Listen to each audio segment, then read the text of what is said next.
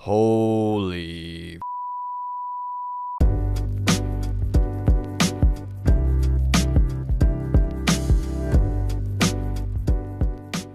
What's up everyone, this is Tony with JRNYcrypto. In today's video, we're going to quickly be discussing this cryptocurrency market dip, what's going on, and what my expectations are for the near future. So before we get started, I do appreciate if you guys like the video, subscribe to the channel if you haven't already, and hit the bell to be notified when I make new crypto videos.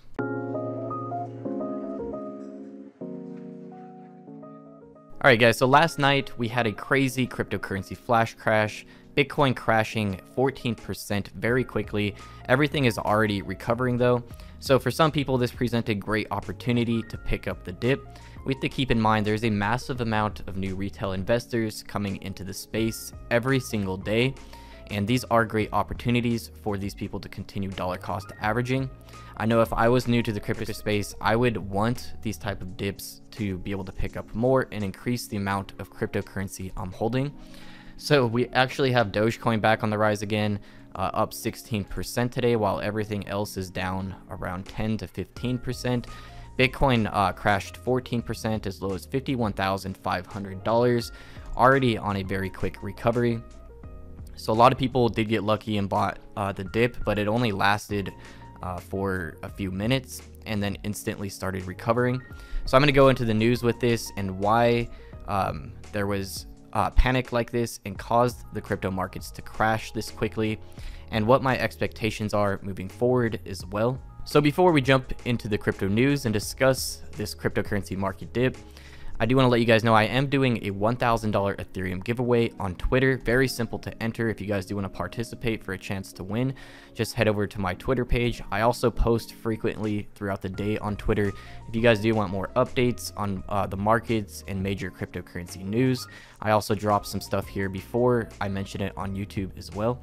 So at JRNYcrypto, if you do want to check this out, one random person that retweets will be selected from a software and will receive this $1,000 of Ethereum. So before we discuss what caused this panic and cryptocurrency flash crash, I do want to remind you guys the cryptocurrency space is extremely volatile. So it is very important you get as educated as possible and do as much research as possible. Don't just ape into random shit coins because everyone is hyping it and there's a lot of FOMO around it. While you may get lucky one or two times, eventually you are going to get wrecked by doing this. So another thing I do want to point out as well is it's more important that you're educated on how to find cryptocurrency hidden gems than just following YouTubers and influencers that drop hidden gems as well, because more likely than not, you're not going to hear about it until it's already at a peak price, and then buying at a peak price is much higher risk. So it's more important that you get educated yourself and learn how to find hidden gems rather than just waiting for people to deliver it to you on a silver platter. So a great place to get started in getting educated in the cryptocurrency space is my cryptocurrency guides playlist. The video here, Being Ahead of the Herd, can not only help you in the cryptocurrency space, but also the stock market and other aspects of life as well. If you can figure out how to predict where demand is headed and be there before that demand is there, that is being ahead of the herd, and that's what's going to make you very successful. So I have been very successful doing this myself. I was here during the last bull market, dollar cost averaging from early 2017. My dollar cost average through the entire bear market as well. So that's really what I look for, is projects I can trust to hold long term, that have a great team, a great vision, that I don't have to stress out about every single day. There's nothing more stressful than constantly refreshing your cryptocurrency app to check the prices and then getting panicked when you see it down 5 to 10%. So another video I recommend watching here is my altcoin strategy for a huge crypto portfolio. In this video, I discuss how I pull out my initial investment once I'm at a certain percentage profit, and then I let the rest ride and start selling small percentages as I get more and more profit, and then diversify further. It's also very important to have an exit strategy planned, and this doesn't necessarily mean that you're going to completely exit your position or completely sell your cryptocurrencies and leave the space altogether. This is just where you plan to sell small percentages at certain price targets. This will allow you to be more successful in the crypto space and just have less stress overall. Everyone wants to wait for a major peak price and sell their entire position at that, but by doing that, you're most likely going to sell too early, or you're never going to actually hit that price target and get the profits that you want. So it is very important to be educated and strategize and plan out what you're doing in the cryptocurrency space to be most successful. So definitely check out the cryptocurrency guides playlist. There will be a link to this playlist in the top right of this video. I recommend sharing this playlist with friends and family as well. The more educated we get as a whole in the crypto space, the more the crypto space will thrive as a whole as well.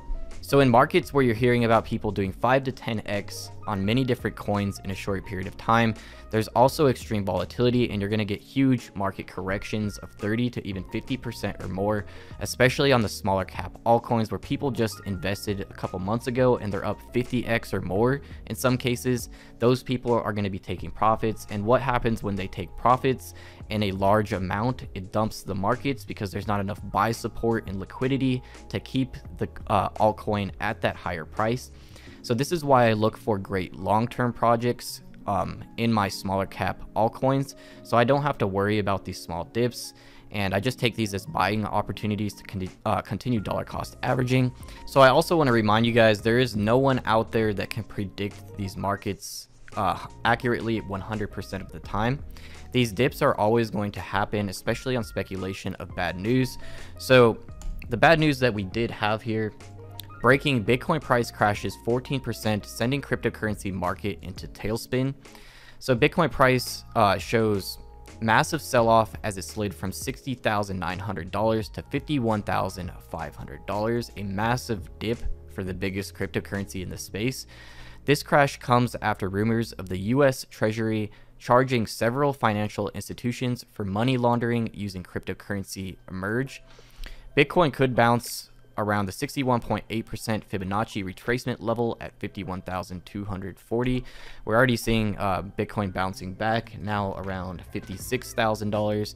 Ethereum is still at $2,200, which is very close to its all-time high. Everything is still looking great to me, but for people that just jumped into the markets at a peak price, this is a massive dip for them. So we have to keep in mind, a lot of new people are getting into the space every single day, and most of these people are going to panic and react out of emotion. This is also very important, is to not make decisions out of emotion. So in extremely volatile markets like this, you're also going to have a lot of manipulation. Whales will take this as an opportunity to dump the markets, shake out the weak hands, and then get a better entry price themselves, stacking even more cryptocurrencies. And then we usually get recoveries fairly quickly after this. So I don't think this bull market is anywhere close to being over. I don't think we're entering a bear market. We have so many things that are yet to come, like Visa and MasterCard. More and more institutions are getting in, buying up more and more crypto, taking it out of circulation. While demand increases, supply and demand, the prices should continue rising over time. Of course, in the short term, there is always going to be extreme volatility, like I always state. This is why I do dollar cost averaging, because these markets are volatile and unpredictable, and anytime breaking bad news like this happens, we are going to be getting some crazy market dips. But like I stated, this is just opportunity for those that are looking to continue dollar cost averaging and increasing their cryptocurrency bag holdings, which is what I'm doing. So we have some other news as well. Coinbase insiders dump nearly $5 billion in coin stock shortly after the listing. This is why I did not buy the Coinbase stock right at the listing.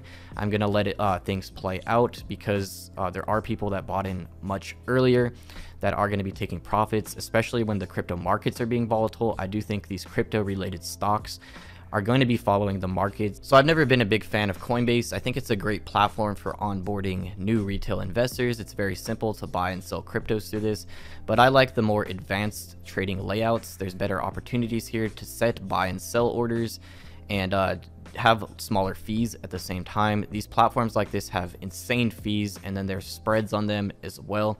So trading large amounts of crypto, you can lose thousands of dollars using platforms like this.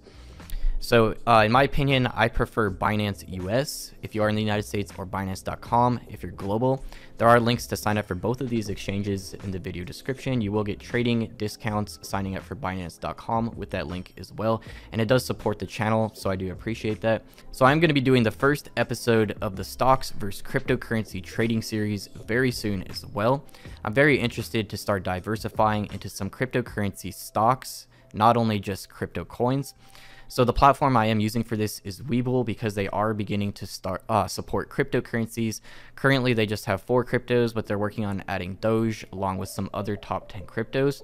And the more support these platforms get, the more cryptocurrencies they're going to add as demand increases. This increases accessibility to cryptocurrencies, which just helps bring more mass adoption. So if you guys do want to sign up for the Webull platform, you can get 2 free stocks that have decent value. Can be up to $1,500 value for one of these stocks if you do get lucky. But the average is around $10 to $30 for these stocks, which is still a great start. So if you use the link in the video description to sign up for Webull, after you deposit $100 and begin trading, you will get credited 2 free stocks. So Bitcoin price drops to below 52,000, liquidating almost $10 billion. So this is why I don't mess with leverage trading, because the markets are very unpredictable, like I stated, and the majority of people right now are just extremely bullish that are new to crypto. They're jumping into leverage trading, putting in massive longs, and then whales take advantage of any breaking bad news, and then everyone with their longs get liquidated. So I don't recommend messing with leverage trading if you're newer to the crypto space. This is really only for very advanced users. Over 90% of people that leverage trade end up getting liquidated and losing more than they make. So that's it for today's crypto news and market update. I hope you guys found it useful. So I'm still very bullish on the crypto space in the long term. Of course, in the short term, we're always going to have high risk of volatility and market dips. So for most people, this is a great opportunity. I saw a lot of people commenting they bought the dip. Of course, this can continue dipping if we do get more bad news about this. This was just based on speculation. So I'm not panicked. I'm not selling. I'm just holding long term.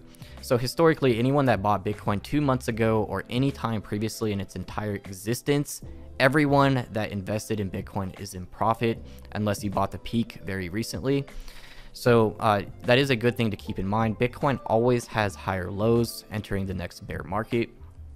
This is why a dollar cost average. I'm here for the long term. I'm never going to sell all my cryptocurrencies. So if you guys found the video useful, I do appreciate if you guys like the video, comment below, and share this video anywhere on social media or with friends and family that may also find it useful. Also, you can share my cryptocurrency guides playlist with friends and family, help them get educated to be more successful in general. So again, thank you guys so much for watching, and I'll see you guys in tomorrow's video.